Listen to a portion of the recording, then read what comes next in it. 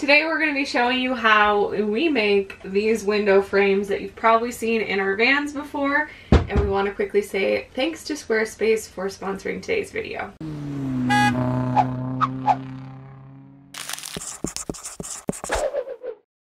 We have been getting quite a few questions about our window frames in our van layout guide community. So because we are at that point in this 170 extended 3500 Sprinter van that we are building out, I figured let's show you a step-by-step tutorial on how we build these window frames. So there are two parts to the window frame that we're talking about here. First, we have the window trim or the window casing.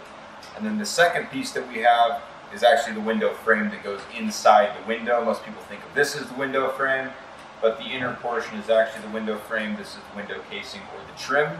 So I'm going to show you how to make both of these pieces, which are part of the finished product. Okay, so like I was saying, you're going to need to cut out the opening for the window as you're putting up your wall material. So the shiplap, we've cut out a space that's about 40 3/4 by 24 1/4. Now, what we're going to be using to make our frame is 3/4 inch, 2.5 inch wide poplar, or this is commonly referred to as a 1x3.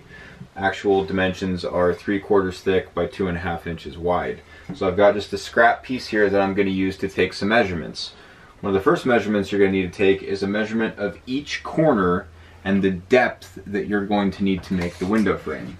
So I'm going to hold this up flat onto the shiplap, and I'm going to measure to the closest point of the window frame to the inside edge of the poplar. And so right now I have 2 1/4 is my measurement. So because we want to leave a gap in order for the window cover to slide behind, I'm going to take off 3/4 of an inch. So that 2 1/4 is then going to become 1 1/2. Alright, so I'm going to note that in my notebook. Then I'm going to come to the bottom. At the bottom I have 2 3/8, so that would be 1 5/8. And you'll repeat that process. Not every corner is the same because of the curve of these windows and the curve of the van, so you want to make sure that you note each of those points.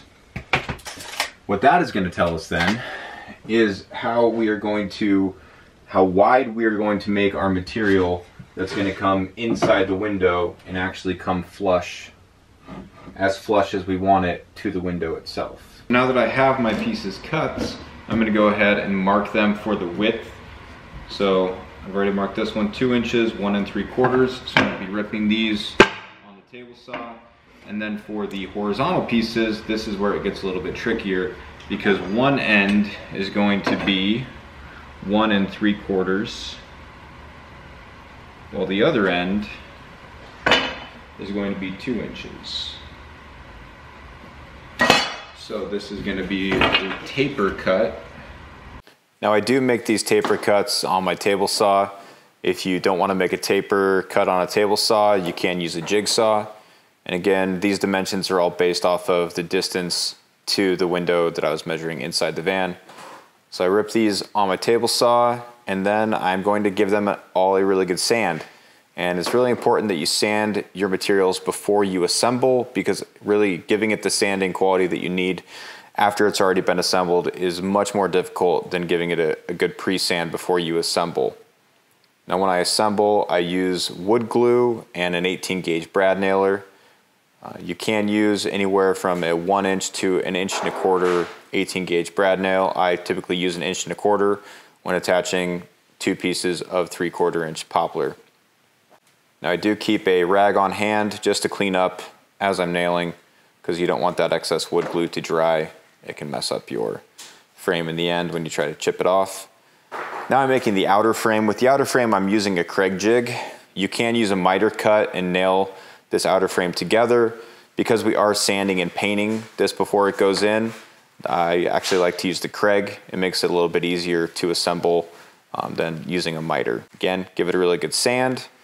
And now I'm all set up to assemble the outer frame using 1 1/2 inch Craig screws and again wood glue. And just like before, as I'm going ahead and screwing these together, I'm using a rag just to clean up any of that excess wood glue. Clamps are always helpful when using a Craig. And now that I have both of these ready to go, I'm going to glue and nail them together now.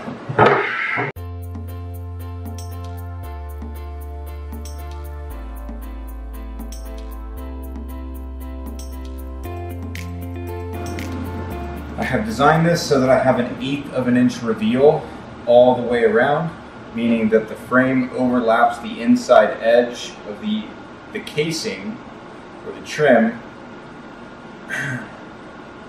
is set back an 1/8 of an inch from the inner portion of the frame.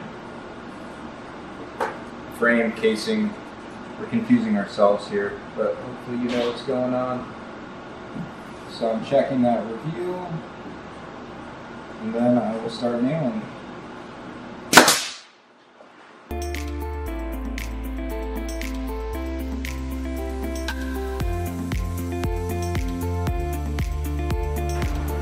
Now I'm just going to use a wet rag to clean up any excess glue.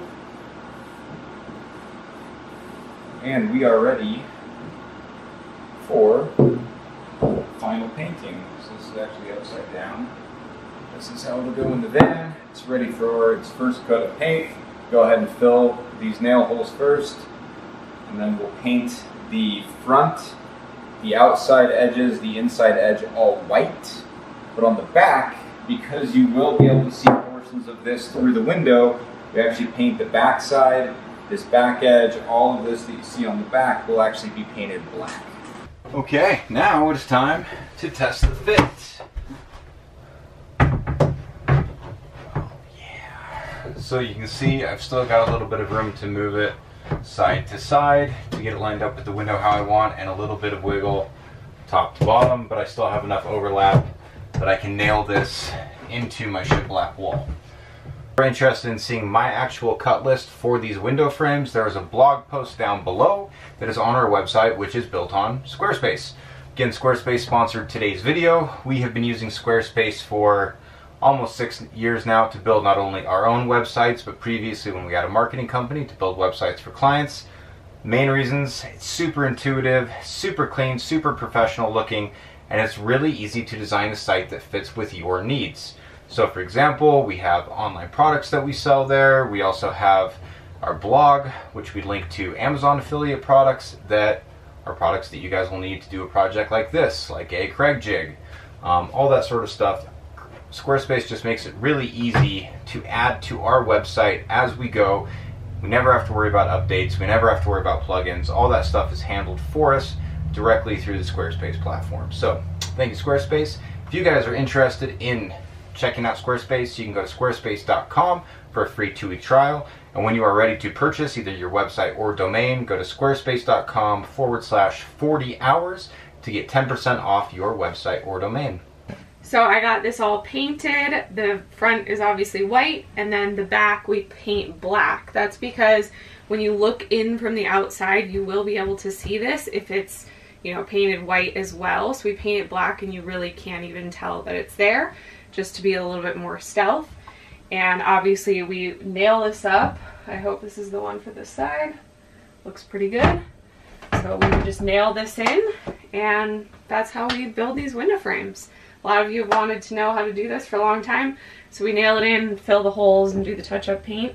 And then you can still slide your window cover in. So hope you enjoyed this video. If you did, be sure to like it, leave any comments or questions down below, and we'll see you guys next time. Bye!